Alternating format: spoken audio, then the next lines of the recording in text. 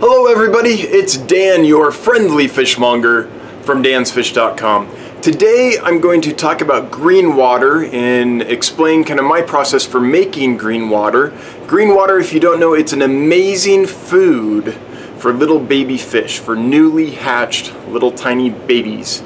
They need the tiniest of foods in order to survive. So a lot of folks have reached out asking me how I do that, and I've promised a video. I'm finally making it. So let me show you first a successful green water culture and then how to create a green water culture. So let's go over here. It's going to be a little dark. I've turned off some lights so that we can focus on the green water tank, which is this one.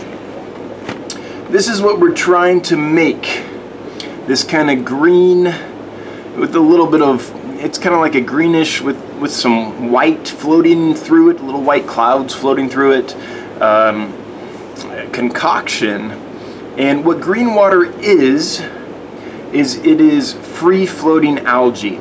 So we're all familiar with the algae that coats your glass and grows on your rocks and your plants and your wood and everything. What green water is a form of algae like that, but instead of attaching to things, the algae is free-floating in the water column. So it doesn't turn the surface of things green, but it turns the water itself a green color. So how do we make it? Well, for me it starts with a scud culture. All these little critters here, those are all scuds. An amphipod, which eats plant material and all kinds of organic waste. If you look down here, you'll see a bunch more of them. Let's get in there for you. Take a look. There's a ton of them in here.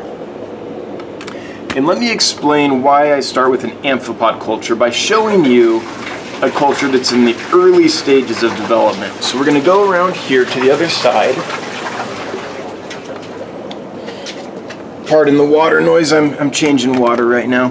This is a green water culture in its infancy.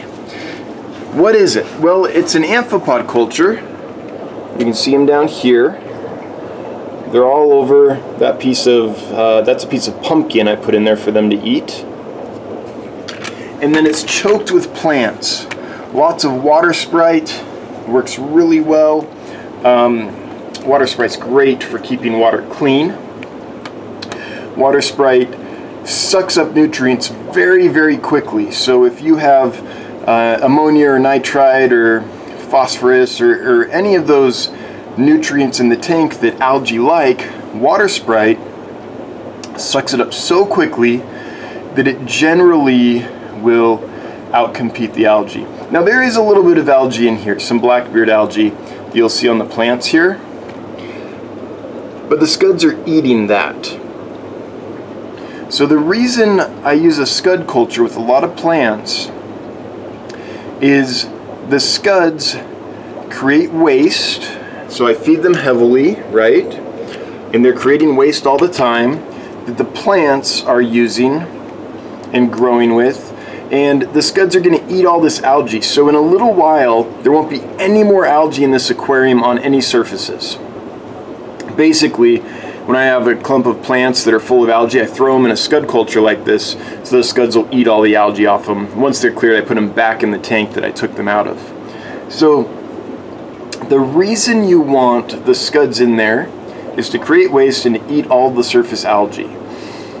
What that does is means the plants dominate. All these plants that are growing really quickly, all this water sprite is growing super fast because there's no competition from algae once the scuds are done their work. Once that happens and the tank is clear of algae, then what I do is I just remove the water sprite and the java moss and the other plants from here. Then all those nutrients which these plants are using, again, sorry about the water change noise, it's happening right behind me. All these plants, all the nutrients that these plants are using is suddenly free in the aquarium. There's no algae to use it, there's no plants to use it, and that allows the green water to bloom. So you want all this surface algae gone, because that will outcompete green water. You want all the plants gone because that will outcompete green water. So if you keep the light on, you keep the scuds in here to prevent any new algae from growing on surfaces to outcompete the free-floating algae. Then all those nutrients turn into this green water that we'll go back and show you in the next tank over. So the key is, for me, to have something in the tank that will eat surface algae so that it does not outcompete the free-floating algae. The way I do that is with scuds, and then once the algae's gone, I just remove that water sprite and green water just goes boom. It just appears for me. As long as I keep feeding the scuds and everything, there's plenty of nutrients in there to keep this bloom going kind of forever. Now, you don't have to use scuds. I would imagine, I haven't tried it, but I would imagine there's other organisms you could use. You could use probably a mono shrimp or other critters that eat surface algae. I just like scuds because I love feeding them to my puffers and my other fish. So what do I do with this green water? Well, there's a few ways you can maintain, well, let's talk about maintaining the culture and then I'll talk about feeding it. Now, you're not going to see it because it's so green, but over here, you can kind of see it on the surface, there is a sponge filter bubbling away. I treat this like a normal aquarium. I change probably about 25% of this water every day through an auto water change system. And that just keeps everything healthy, the scuds booming, and the whole culture stable. Now you might think, why do you change the water? Doesn't that lessen the culture? Probably, but it also, excuse me, probably, but it also prevents it from getting so dense that it eventually crashes. So it just keeps everything sustainable. I'm afraid if I didn't do the water changes, that yeah, things would boom, and then they would boom so hard that the system would get overwhelmed and would shut down, and then the scuds would die, and the green water might turn into bacteria instead of green water. I don't know for sure, but this works great for me, so this is how I do it. Now you will notice there is some water sprite in here, and there is some Java moss in here, and that's because that has been added fairly recently in order to clear the green water. I put a bunch of fry of beta embellus in here, and they're growing up, and they're good now. They're about 1/4 of an inch or so, and they're ready for me to remove them from this culture. The problem is I can't see them. Like, I'll see them every now and then, but when I'm ready to take a net and go get them all out, the water's so cloudy with this green water that I won't be able to. I just can't find them. So I've added some water sprite and some Java moss, and as that water sprite grows, it's going to eventually clear the green water out. It will outcompete it, it'll suck the nutrients out that the green water is using, and it'll eventually shade it out as it coats over the top here. So by the time these little baby beta embellus are about 1/2 an inch, this will be clear, and then I can get in there and scoop them out and move them to a grow out tank. So that's how it's done. That's what works well for me. Okay, let's get over here for just a second. So that's how I create a green water culture. Basically a scud culture full of plants, and whenever I want green water, I just remove the water sprite, which is the main plant I keep in there with the scuds. Every now and then I put Java moss in there, but that's usually just to clear algae because they get an infestation of algae in the tanks. So let me show you some beta embellus that were in a previous green water culture I had and how they grow out. So sorry it's so dark, but I want to be able to show you. So there's a bunch in this tank, but this tank's pretty dark, so we might not see them there, but in this tank we'll see some. So these are beta embellus. They're getting close to, oh, I would say 1/2 an inch to an inch, the biggest ones. They're just starting to get a little color, a little bit of attitude, and this is the kind of fish that thrives on green water. So you have two options. If you have a green water culture where you regularly change water so the system isn't just getting so full that it's about to bust at any time, you can actually take the little babies when they're first free swimming and actually put them in the green water culture and just let them live in their own food. They're basically living in soup, and they grow super fast that way because they're surrounded by food all the time.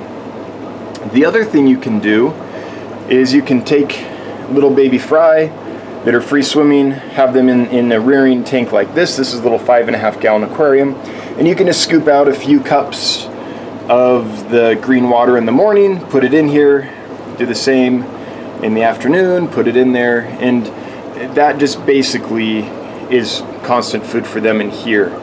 Both ways work.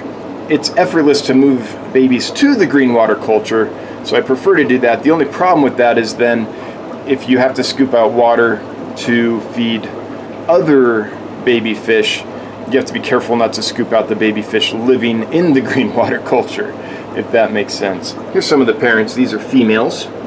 Little sorority here, doing great. But anyway, that's how I've had the best success with fish that hatch out and are very small, like these betta embellis, or a lot of the barbs, a lot of the tetras, a lot of the danios, egg scatterers, anything where the babies hatch and they're just so small that they can't take baby brine shrimp. The other great thing about green water is it's in all parts of the aquarium. So if they're top feeders, they'll get it. If they're middle feeders, they'll get it. If they're bottom feeders, they'll get it. It feeds everybody. And it's not just algae. Yeah, you see the green cloud in the water, but mixed with that are all kinds of infusoriae and paramecium and little microscopic or very small organisms that are high in protein and great food for the baby fish. So yeah, you're feeding green water, but what you're actually feeding is algae mixed with a whole bunch of little tiny organisms. It's a great balanced diet and the little fish love it. So anyway, that's the video on green water, how I make it. Hope that was informative. If you have any questions about this or want to discuss, please leave a comment down below. I'd be happy to respond and clarify anything or just geek out with you on this ultimate fish geek subject. Most people are like, I don't want green water. I got a new tank. It's green. It's horrible. And then there's fish geek breeders that are like, I want green water. How do I make it? So hopefully that helps you folks in the ultimate geek classification who want the green water. If you like this stuff, if you wouldn't mind taking a moment to subscribe, to like, to share, to hit the notification bell, all that jazz, it would be greatly appreciated. And until next time, I hope you have a good one. Bye-bye.